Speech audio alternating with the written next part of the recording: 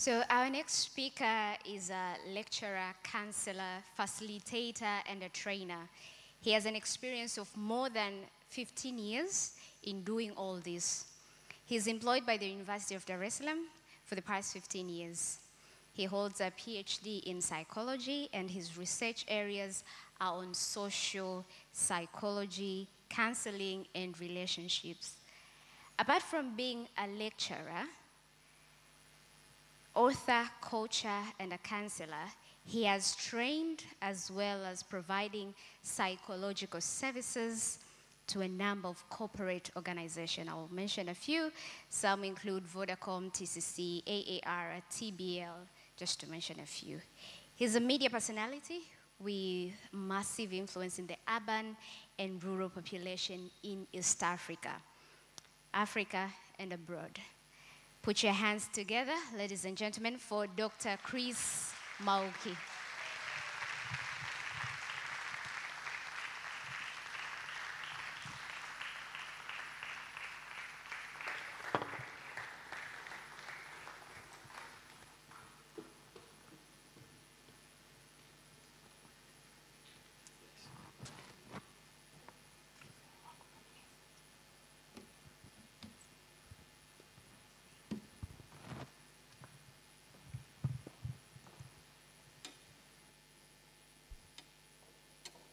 Bwana Yesu asifiwe sana. Praise the Lord. Praise the name of the Lord. Can we all raise? May we all raise. May we all raise. I don't want us to be so down. I want to be active. May we all raise. Not hands. Not our hands. May we all raise. May we all. Can you shake the hands of your neighbor a little bit? Okay. Alafu mwambie ukiona nachoka kidogo nishtue. And then you can go back to your seat. Praise the name of the Lord. Hallelujah. I would like to take this opportunity to really thank God for the gift of life and gift of energy. Thank you, Dr. Kimambo. I happened to listen to your message when you're finalizing, and I remember a lot of anointing and anointed speeches and sermons when you were coming at USCF when I was in undergrad at the University of Dar es Salaam. God bless you so much, my brother. Thank you, Pastor Nduye and other assistant pastors for inviting me. The Giant Killer is becoming a big event.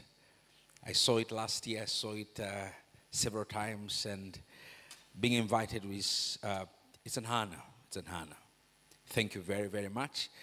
I just landed from Arusha. I was in an overnight at Calvary Temple yesterday, and I thank God for the energy to be with you, and a few hours to sleep after here because I have another event till midnight. But one thing I have learned, when God gives you energy as a youth, make sure you use it at the maximum. Hallelujah. Hallelujah. There will be a time where you will really desire to go out there, and the bones will say you don't go anywhere. But when you have energy, please use that. Open with me in the book of 1 Timothy. The book of 1 Timothy. 1 Timothy, chapter 4, verse 12. Chapter 4, verse 12. And I'm going to talk about, I think there will be some projection of my slides. But then I'm talking about the personal and relationship struggles. The personal and relationship struggles that youth experience, and how this struggle affect or impact their effectiveness or their youth. The personal and relationship struggles behind closed doors, behind the curtains. You know, the struggles that we meet and we face when Pastor Nduya is not there, when Dr. Kimambo is not there, when Pastor Shalua is not there, in the corners there when we leave, we don't speak to anybody. Those struggles, they are our secrets. Sometimes we even think that God doesn't know them. Let's talk about these struggles today. And I want to speak to you about the letter that Apostle Paul is writing to Timothy. And why I'm picking Timothy? Because he was a young guy. He was raised at the age whereby culture of Hebrews and Israel, he was not respected if you're not aged. If you don't have age, you don't have number of days. That it was the era where Timothy was working. He was full of anointing, super intelligent in the word, in the doctrine. And Paul knew that this guy is full of oil, but he knew one of the obstacles that this guy will be facing, one of the struggles that this guy will be facing is people will despise him because of the age. He was younger.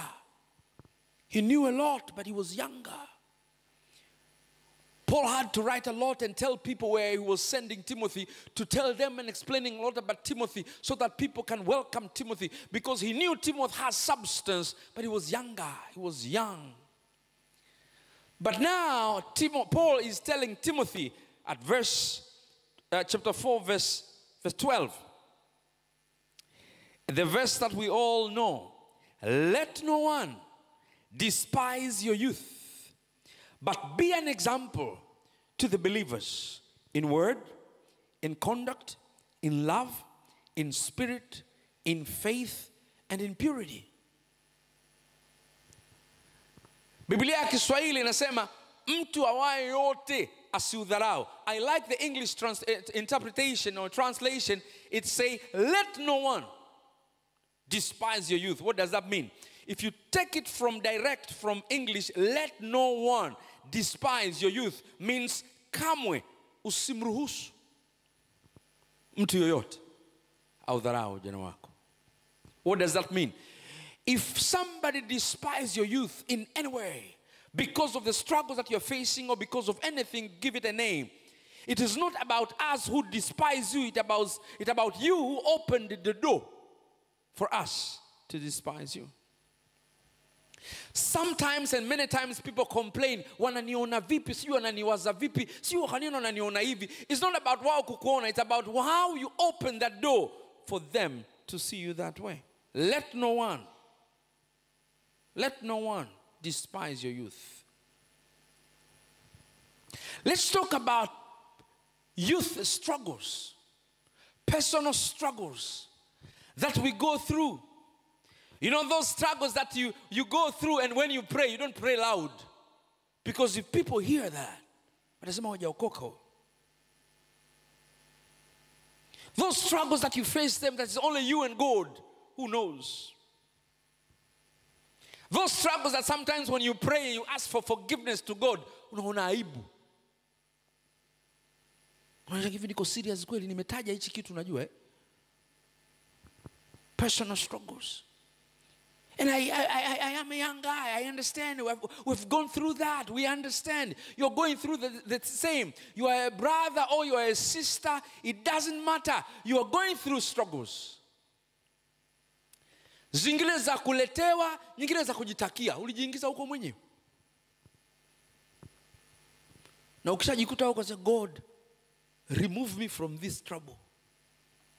And come to realize you caused it by yourself. Personal and relationship struggles. Behind closed doors. Behind the curtains. And you know, in life, there's this friend, this friend who knows you a lot more than anybody. Sometimes, even if he does weird things, you can't let him go, you can't delete them, because you know they know a lot about you. They know your struggles. They know your issues. And you protect them because you don't want them to speak to people about you.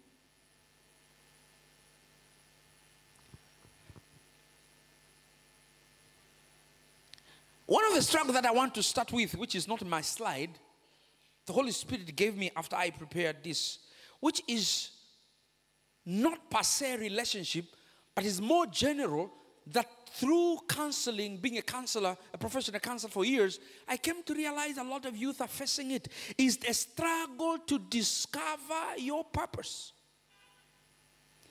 The struggle to discover your purpose. How many are students here? Can I see your hand? Students. Perfect. Let me give you this reality. I am very much sure some of you are in universities, or some of you are in secondary school. But I'm telling you, number of you, you're studying something that you're not sure who you will become.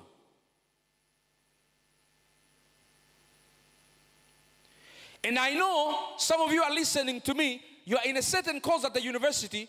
You don't know what made you being there, but you are sure that you are there.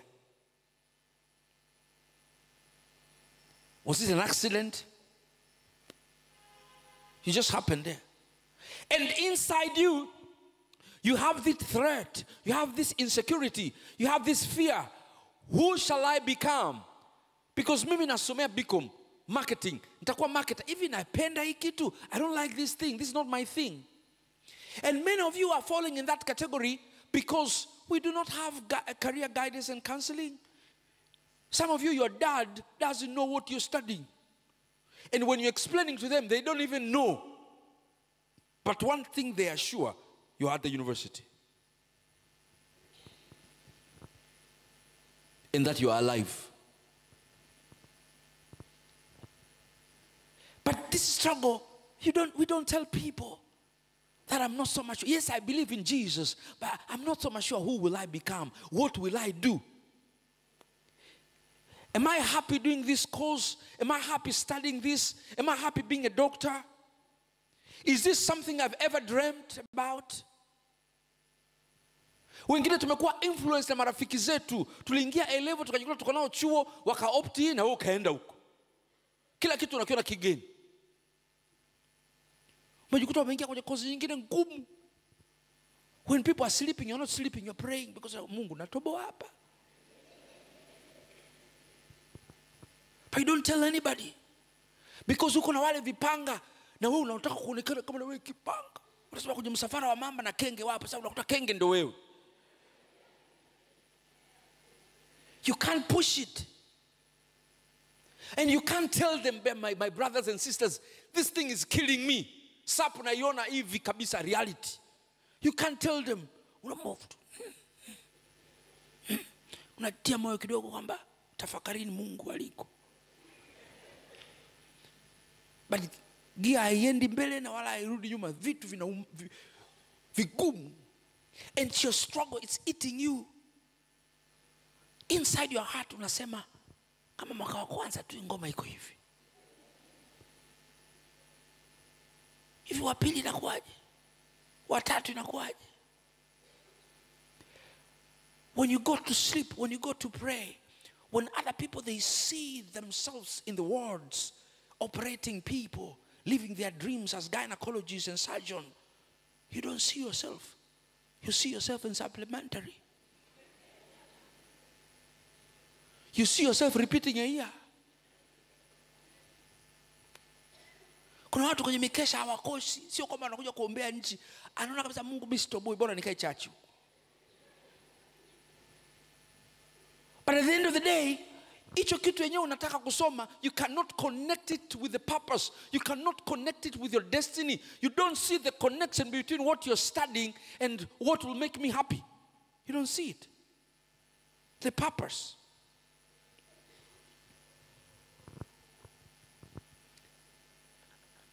I meet a lot of people. They work in good salaries, jobs, and tasks.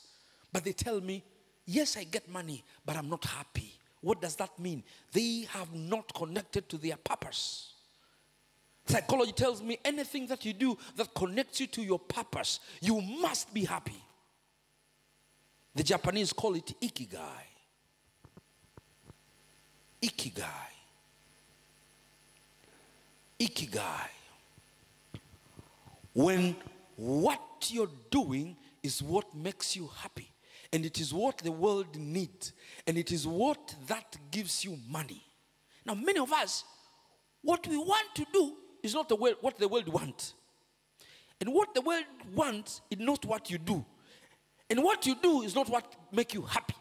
And what makes you happy, the world doesn't need it.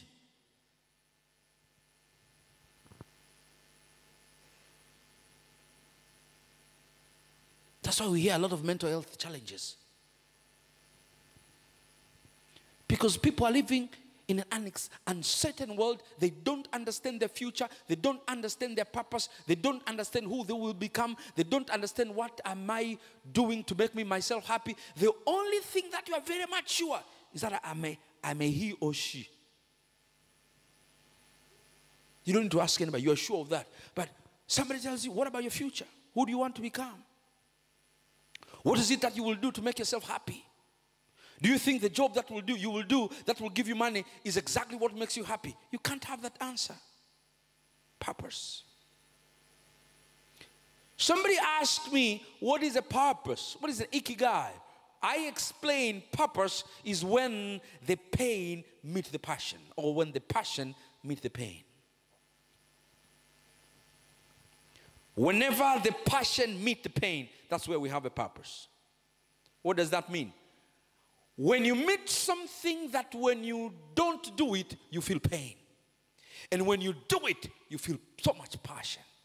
Where there's an intermingle is where we call purpose.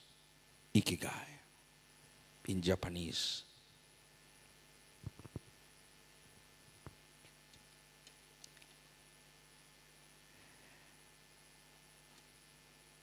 So we all face struggles, you know. We all face struggles.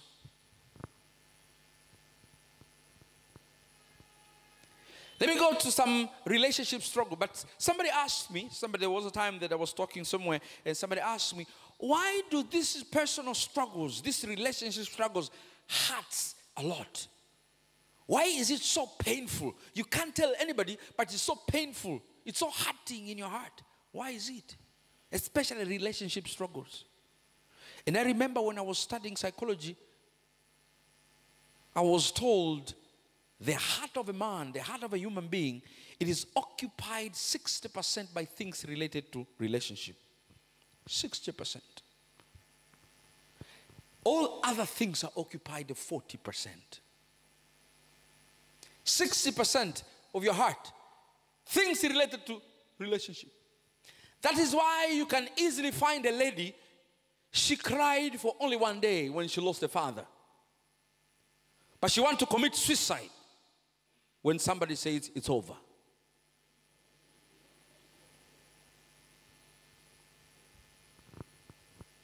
You find a guy,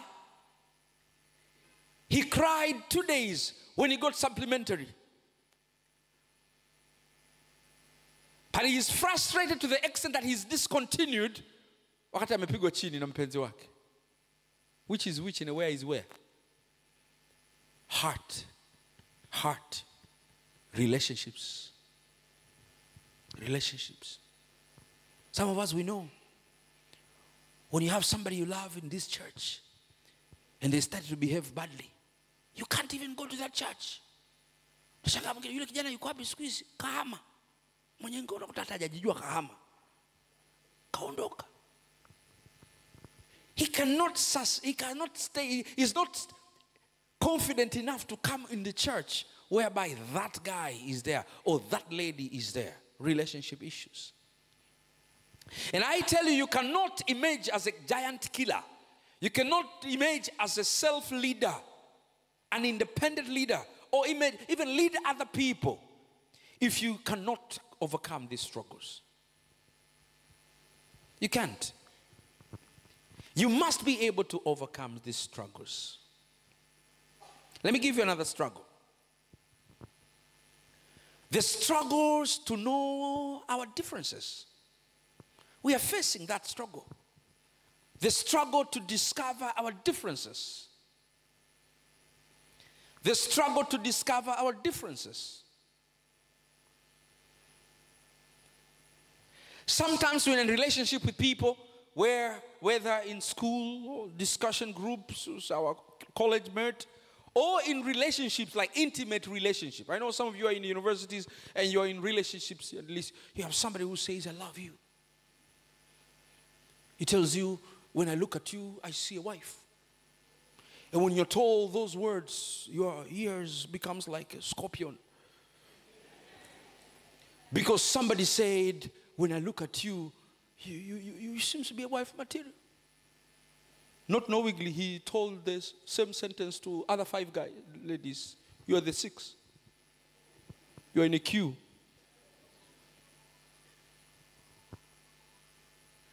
But then when you are in this relationship, we have a struggle to know the differences. How is he behaving and how is she behaving? How is he expected and what is expected out of she? We don't know. We don't know where is complementarity is and where competition is. Instead of completing each other in that relationship, you compete each other because you don't know the differences. We struggle. I have a lot of people who comes in my office and we talk about the relationship issues, and you come to realize the only problem they are facing, they don't understand the differences. They don't understand what naturally and biologically expected from a man and what is naturally and biologically expected out of the lady. And many people goes with this ignorance to the marriage. They fight a lot. They quarrel a lot. Some of them, they even lead to divorces. Because they don't know. You don't know that a woman is created being emotional. That's why they become angry anytime. Even sometimes they don't know if they are angry, but they are angry. They are created emotionally. Not me. Men are not so much created emotionally. We're not emotionally led. Women are emotionally led. That's why they cry in something that makes them sad, and they cry in something that makes them happy. You give them a ring for engagement, they cry. You tell them it's over, they cry. You surprise them, they cry. You tell them the surprise is cancelled, they cry. And imagine you live with somebody that you don't know.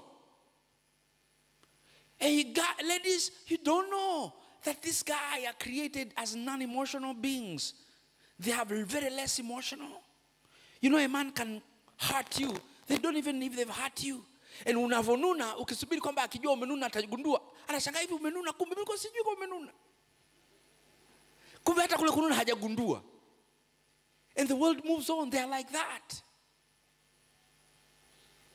That's why a lot of ladies are crying in relationship, because you are teasing somebody who is not emotional.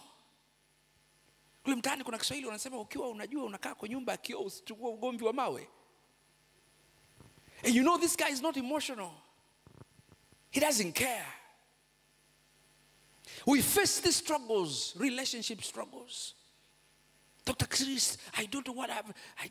He doesn't talk to me. I don't know what happened. There's the failure and the struggles in knowing the differences.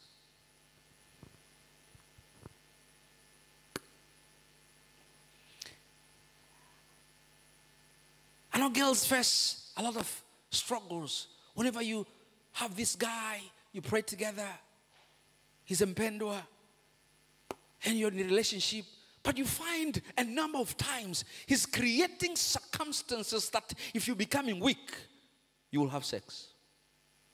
Then ukishtuka kidogo, it was just the devil, it was just pray for me please. Na unajua kabisa huyu ningelegea tu.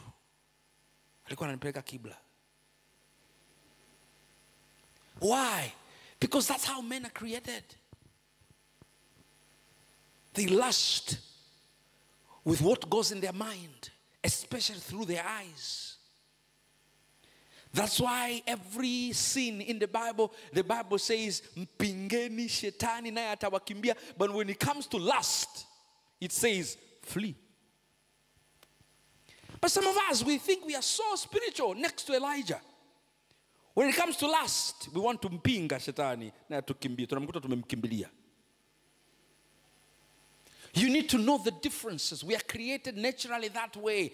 Don't struggle much in those areas. Just understand that we created different. Respect the difference. Struggle number Number 3, which is number 2 in my slides, but it's number 3. The struggle of knowing the reason of coming together. That's a relationship struggle. You are in relationship with some people. Then you're thinking, why are we together? You go in WhatsApp groups, you are there, and sometimes you ask yourself, why am I here? I see sometimes we get in some WhatsApp groups, and you come to realize, hivi group la nini? Hivi liingia kukufanya nini? Silielewi. Unajikuta unayaondoa tu. Those are relationships that you don't know the cause, you don't know the purpose. But some of us get into serious, intimate relationship. I know for some of you who are in universities, and you are struggling to know the purpose. Why are we together? Why am I with this guy? You know, sometimes there are some people we accept them in our life to come to realize to accept emotionally. Afu unakaa unajiuliza, hivi yu mtu kweli kwenye maisha yangu aliingia lini? Anafanya nini kwanza? Afu unakuta yeye ndo anapenda. Alafu wala.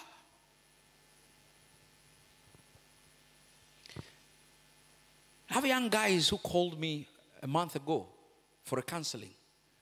The guy seems to be on fire. And he wants to propose this lady. So we have done one session for the lady, another session with the guy. So we want to do the session together. So the lady is texting me and said, Chris, I don't even in a session. The more we go, I don't see this guy in my heart.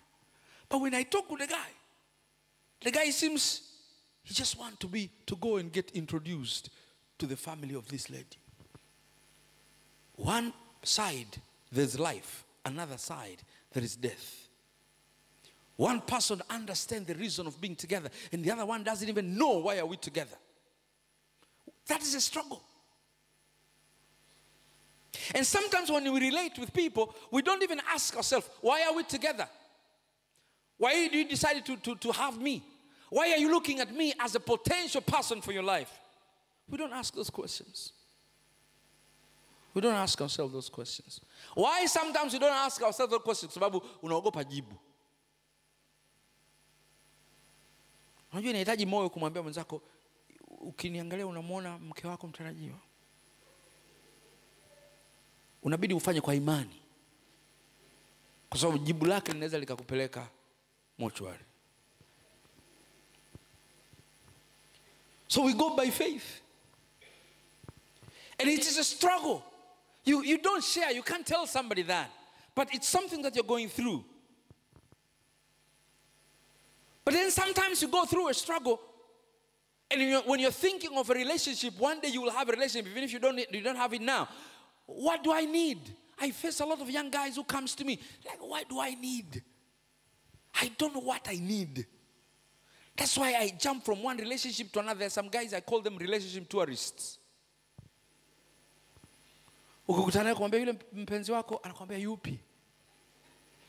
Maka hana uhakika wewe unamjua mwaka huu au unamjua yupi. Mkute kwenye worship sasa wa hivyo. Anashusha upako kwenye kuona. Hala hajui These are struggles, real struggles.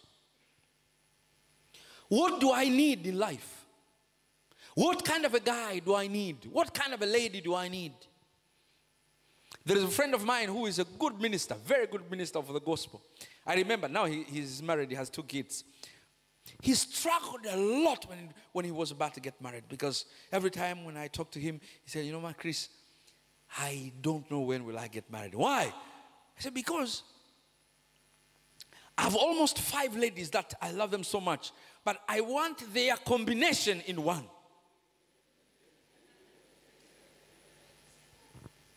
He was telling me, I want a woman who pray like Mercy. But I want a woman who is morphologically like Joyce. I want the one who is tender-hearted and kind like so and so. And I told that guy, you need to be an artist so you can draw one. Because you can't have a spatial, you can't have that combo. You can't. Sasa alivyooa sasa. Mama mtumishi kimwona. He was out of those 5. I'm telling you. Kila ukimkuta kwenye huduma yuko mwenyewe. Hayuko na mama mtumishi. Watu wachache ndio wanamjua mama mtumishi. Sisi tunamjua. Watu wamjui. Akiwa anahubiri, bwana siwe mke wangu anawasalimia sana. Wangapi wamepokea salamu? Si unajua salamu zetu eh? Wangapi wamepokea salamu? Uzushi tu.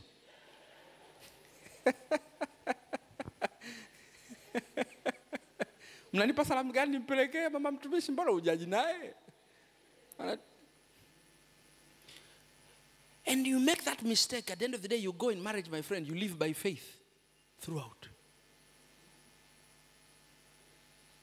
That's why sometimes we change our tune. Every time we know, yes, waje, yes, unjo, yes, wafyu, because everything is an issue. You failed on the struggle of what do I need?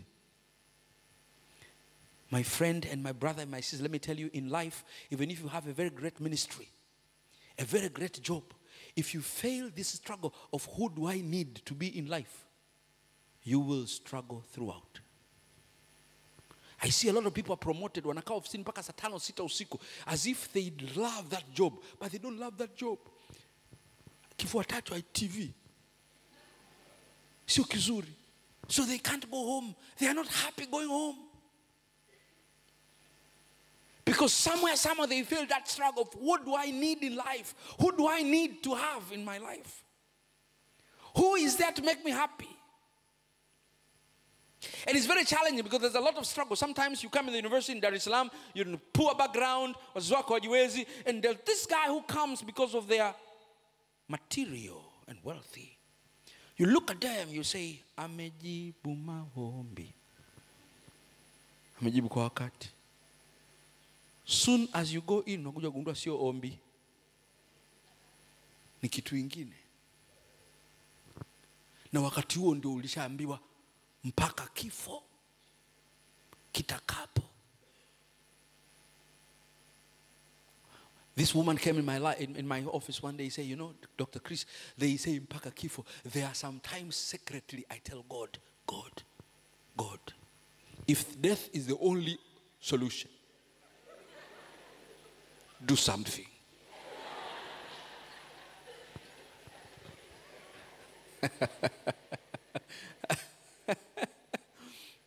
There was this woman who came in my office. There was a time he told me, Chris, my husband, he was working at the Auditor General and he was so senior and was paid well, but we had a lot of quarrels in our relationship, and we dated at the university.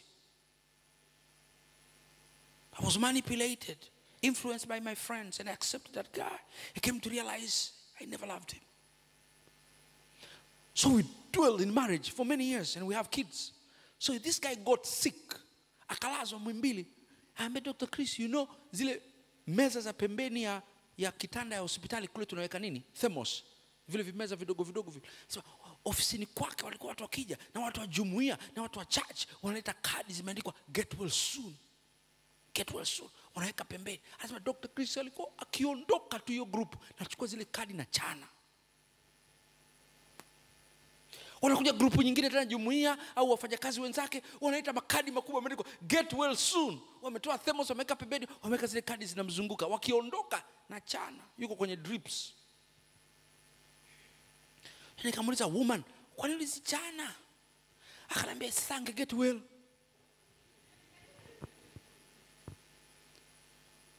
Kwa story ndio kuambia mimi mwanzo mpaka mwisho, nimekupa story ya maisha yangu mpaka hapa tulipo. Yange get well. Ningeishi vipi mimi? Then I came to realize that woman was happy. I learned something, that not every widow is unhappy. I'm telling you. Lida kwenye kanisa moja nikakuta kuna kwaya ya wajane, wana furaha. Kuna watu wengine wanatamani kuwa kwenye ile kwaya. Sasa kigezo cha kuingia lazima mume wako afanye nini? Afe. Uingii tu kwa ile. Wanacheza wa mama. Wamenenepa. Unajua hapa kuna struggle ilimshinda mtu hapa. Wa mama wajane. Not every mjane is happy. And I'm telling you guys, if you cannot overcome these struggles when you're young, it will reach a time where there won't be any room. I was invited to Kigamboni, to one of these churches I don't want to mention. They had a conference for widows. In that big hall, there were almost 1,000 widows. And men, likuwa mimi na watu wa video, very few men. Very, very few men. And when they were inviting me to go to the podium to speak, wakaniambia, Dr. MAUKI, kama umeandaa ujumbe ule wa Mungu ni mume. Wajane, badilisha. Give us an energetic message. How we can be entrepreneurs and make money. How we can be happy. Situtie moyo. Na kiukweli nilikuwa nimeandaa huo. I had to change, my friend. So when we were having lunch, they told me, we are in this 4-star hotel by the beach. Some of us, this is the first time. When these guys were there, no beach. No luxury. You breastfeed kids. But now we are happy. And I was say sad. Kama mtu angewaambia wale wanaume wao kumbe mmeondoka. Ndio watu wanafurahia huko sasa. Struggles. Another struggle. Another struggle. It's a struggle to initiate a relationship. Now that is a big struggle to wapendwa, especially guys. Wakakampo. The struggle to initiate relationship. Wakaka wakipendwa anaweza kumpenda mdada akakaa tu hapo anamkumbusha maombi. Tufunge. And this lady is creating every conducive environment for this guy to speak something. And the guy doesn't know nothing. He only knows Psalm 23. Bwana ndiye mchungaji wangu. So I meet a lot of ladies who are believers. And they say, Christian, he doesn't speak anything. I want words. Wakaka unafikiri kwamba ukishatoa tu sana ndio zawadi zitaongea mwenyewe kwa uwezo wa Roho Mtakatifu. The struggle to initiate. Some of us, we can be good at presentation when in the class, but we cannot initiate relationship. You cannot tell somebody words. You cannot say anything. You cannot say anything.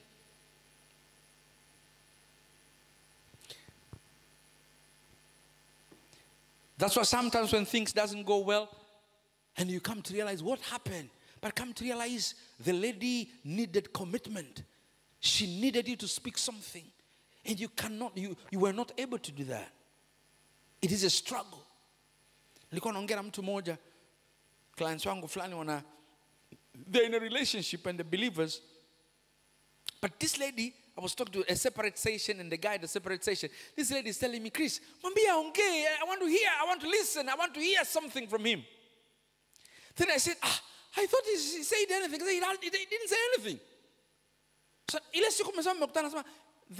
everything when we met and we had a kitimoto, he was talking about the event that he went. Telling me a lot about the event. And I was like, this guy doesn't talk anything. So I called that guy and said, my brother, mbona niangusha? He said, Dr. Chris, write for me some few lines. I'm my friend. It's a struggle. Ukifika point mwanaume mkwambia mwanaume mwenzako niandikie. Maji yamemfika wapi? It's a struggle. And you cannot tell somebody that I have somebody I feel, but I can't speak. You can't, and you will never tell anybody. Even if the pastor comes and says, una shida gani nikusaidie, you will never be able to say that. You're dying with it. Naambia tu Roho Mtakatifu nisaidie. Unashangaa Roho Mtakatifu anakupa verses za Bible.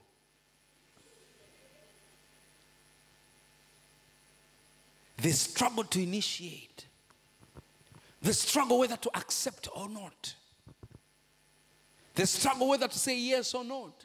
The struggle to get confirmation. Is this a true guy? Many ladies will just say, naomba, subiri nimekwambia naomba, nipe muda. And deep down in your heart, you know kabisa this guy is not a candidate. And you're telling them naomba. Na nakakula namkumbusha Mungu. There's a struggle. Because of time, let me go to another struggle. The struggle to manage the body. Now let's talk the reality, my brothers and sisters, especially men. We are living in this body. The body is full of energy. We have a struggle to manage the body. We have emotions. We have feelings. I have good number of my clients who are believers who are in pornography addiction and masturbation addiction. And some of them, I go to their church, I see them, they're ministering. I don't blame them. They have a struggle. I tell them, let's come and talk. You cannot tell anybody that you're struggling with masturbation. You can't. The bad thing is, there's no any trademark. There's no any symbol that when you have a masturbation, tutakujua. Tukiitwa mbele hapo unakuja, tukusanya sadaka unakusanya kwako. But unakuta, you have addicted. Una addiction of masturbation. I have a good number of those guys. University students, non-university students, corporate guys. You're masturbating. You have a struggle. We have a struggle to manage the body. If you can't subdue that body in the power of the Holy Spirit, if you can't subdue that and command the word of God to rule over, I'm telling you, the struggle is real. The struggle is real. 2 years ago, I had a client who was one of the guys who was leading the fellowship at the university, and it was those guys who went to university when they were married already. Then when he graduated, got a job, then he went somewhere far from the family. So because he loved God and doesn't want to do fornication, so he started doing masturbation, managing the body. He thought that is a way. Then no wonder, sooner or later, he became addicted. Who brought the case to me was a wife who realized that my husband is addicted to masturbation. Young couple, the guy is addicted with masturbation. And it's one of the very bad addiction. It's not like alcohol. When you're addicted to alcohol, you go to rehab. They will detox you. They'll give you some drips. You'll be detoxicated. Then you'll go back to, it's a masturbation, my friend. It takes a long time to deal with the mind until when you come out of the masturbation. We are addicted with pornography. Guys are here. The phone is full of gospel music, but it's also full of pornography. They're all interacting together. Ndio maana mara nyingine simu nazima.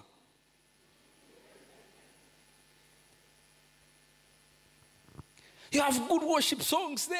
You have good ministers there, but you also have a few photos and videos that you watch them when nobody else is close to you. Because how they know you is not how you know yourself. Struggle. It's a struggle. We thank God that He forgives even our secret sins. But it's a true struggle. Managing our bodies. Managing our bodies. Managing our bodies.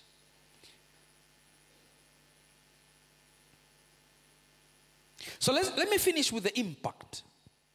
How does this struggle impact the youth? How does this struggle impact the effectiveness of your leadership? How does them become a stumbling block to your desire to be a leader?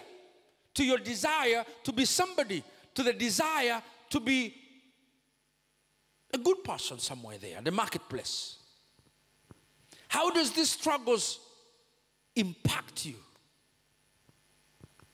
These struggles are real, my brothers and sisters. Yes, some of them, nobody will know them and nobody understand them. Maybe you have never shared them with anybody, but let me tell you, they have impact on you. They can impact your future. They can impact your destiny. They can impact your character. They can impact your ability to sustain, your mental ability, your cognitive ability, they can impact you. One of the impact is on the confidence. If you get time and you go to YouTube, with my YouTube channel, I know some of you have been watching a lot. There's a lot of videos there. There are a lot of topics that talk about confidence issues, ujasiri. And one of the topics is called confidence killers, vitu vinavyoua ujasiri. These struggles are some of the killers of our confidence. You happen to be a very confident young lady. You happen to be a very confident young man. But slowly you wonder, your confidence is diminishing somewhere. Your confidence is vanishing like a flame. Where is it going? These struggles kills your confidence. Because you're not so much sure if you're forgiven. If you're not sure if somebody doesn't know about what is your story, you smell a scandal. You become uncertain. You become insecure. You become unconfident. Another impact is self-guilty. Guilty conscious. Self-condemnation. Kila saa unajihisi nashtakiwa. Kila wakiita watu mbele na unaenda. Kila wakiita kwa sababu you're not so much sure if you're forgiven. You're not even so much sure if the blood of Jesus is working on you. Because every time there is a finger that is pointing on you. Like you. Huo mkono wako kulia huo. Una uhusiano mzuri sana na sabuni. Huo mkono huo. Yes, something is telling you. It's like somebody was telling me, Chris, hata kulala kwangu kumekuwa impacted. I cannot sleep because nikilala tu, somebody is telling me, wewe. Unajifanya mwokoka wewe. Guilty. And let me tell you guys, self-condemnation and guilty is one of the factors that takes people to depression. And if you never understood, I will teach psychology here, 65% of people who undergo depression, they commit suicide. That's why you see the rate of suicide of young guys is going higher. Why? People have self-condemnation. They're guilty. Guilty of the things that we don't know. Amejiua kwa nini? Nini kimemtokea amejiua? Mbona kaka mzuri? Mbona dada mzuri? Guilty. They're walking and they are scared of their shadow because of guilty. Guilty inatesa, guilty inaumiza. Because nobody knows what you're feeling, but you know yourself that things are not well. I am condemning myself.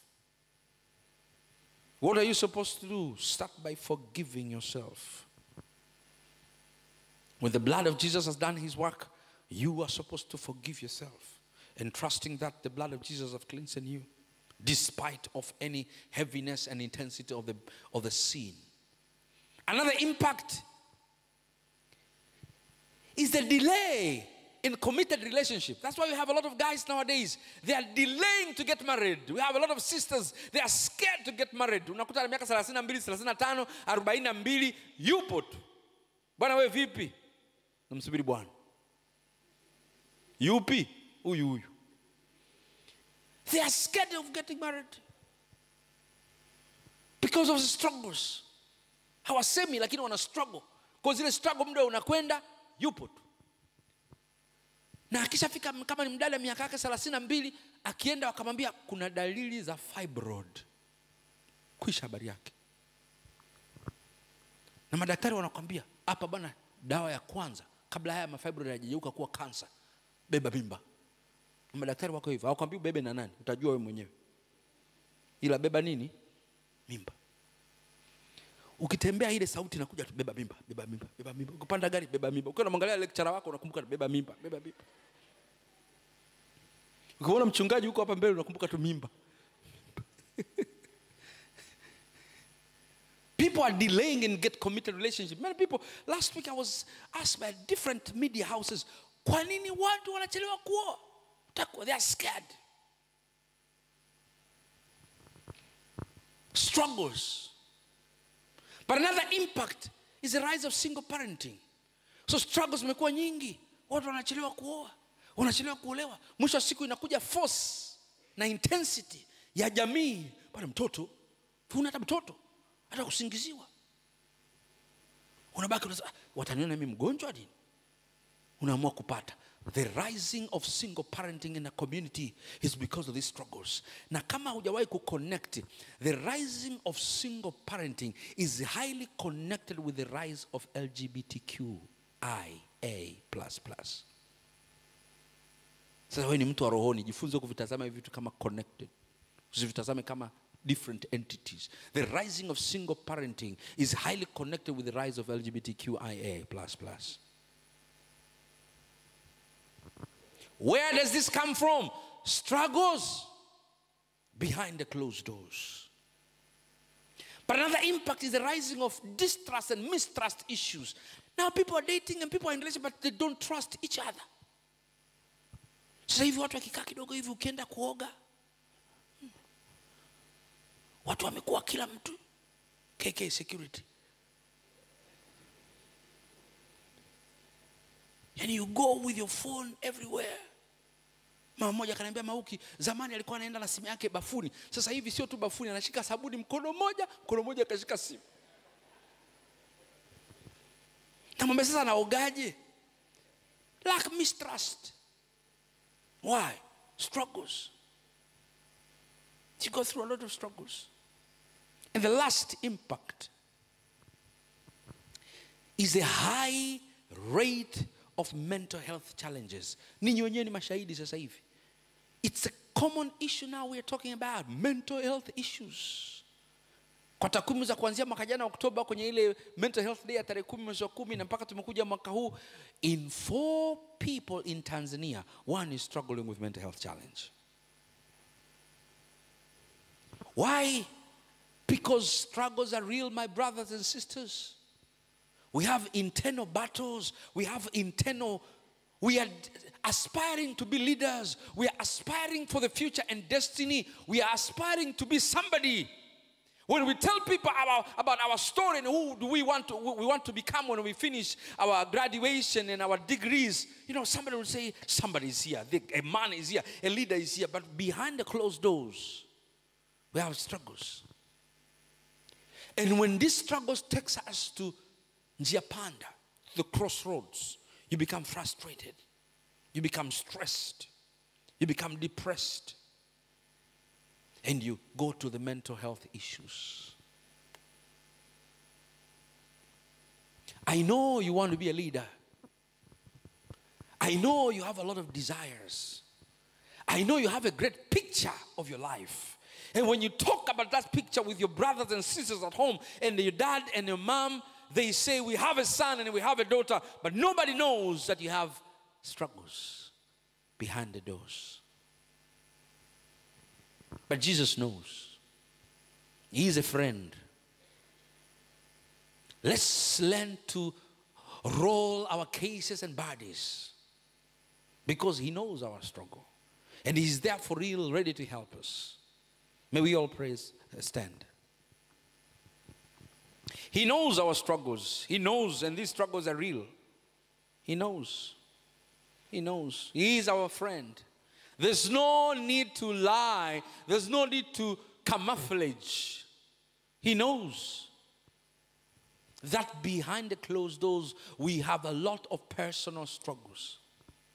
We have a lot of personal and relationship struggles. Nyanyua mikono yako juu namna hii. Shusha kichwa chako chini, alafu fumba macho yako.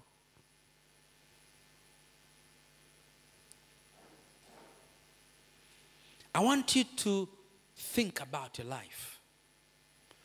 I want you to contemplate about your future. I want you to think about where you come from with your family.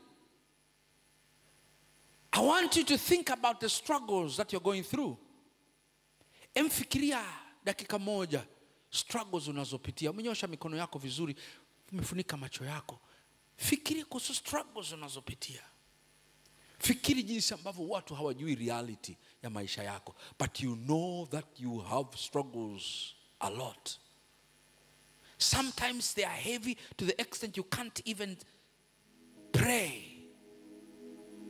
You can't even ask God about those struggles.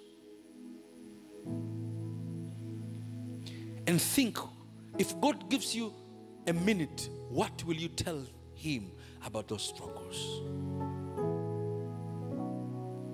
If God gives you a minute, what will you tell him about those struggles?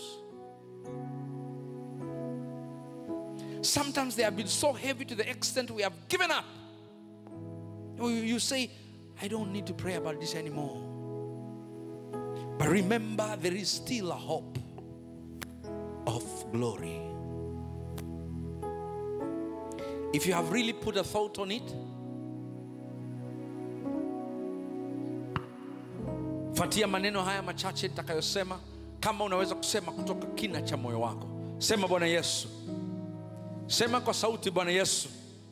Sema kwa sauti ya juu, sema Bwana Yesu. Sema kwa sauti ya juu, sema Bwana Yesu. Ninakupenda sana. Umenifia msalabani. Umeniokoa. Damu yako imenisafisha. Damu yako imeshinda dhambi. Damu yako imeshinda struggles ninazozipitia, ambazo watu hawazifahamu, ambazo wazazi wangu hawazifahamu, ambazo wachungaji wangu hawazifahamu, ambazo kila anayenizunguka hazifahamu. Wewe unazijua. Ninakukabidhi struggle zangu. Ninakukabidhi struggle zangu. Ninakukabidhi struggle zangu. Beba struggle zangu. Ninaziweka msalabani. Niweke huru kuanzia leo. Niweke huru kuanzia leo. Niweke huru kuanzia leo.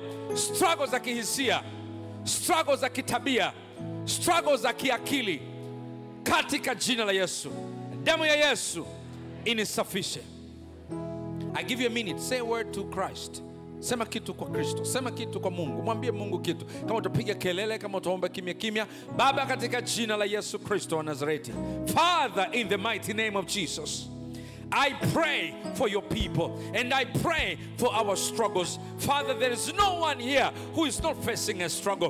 There is no one here who will say, I am free of struggles. I have my struggle and they have their struggle. We pray in the name of Jesus that, Father, you set us free in the mighty name of Jesus. You set us free in the mighty name of Jesus. You set us free from the personal struggle. You set us free from relationship struggle. You set us free from mind struggle. You set us free from mental struggle. You set us free from behavioral struggle in the mighty name of Jesus. From cognitive struggles in the mighty name of Jesus. Set us free. Set us free.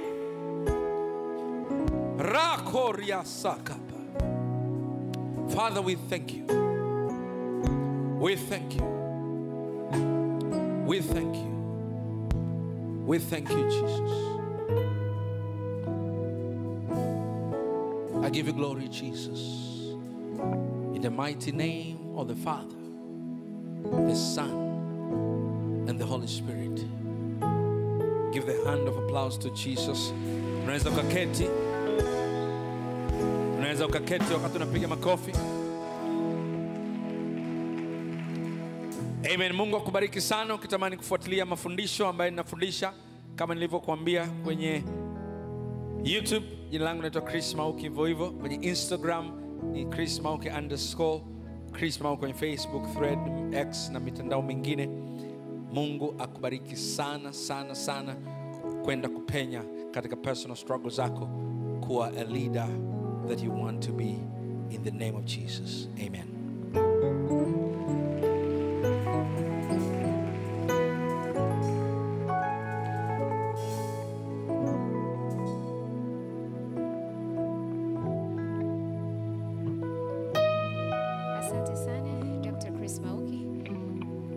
When the Son of God set you free, you are free indeed, and we are free. Praise the Lord.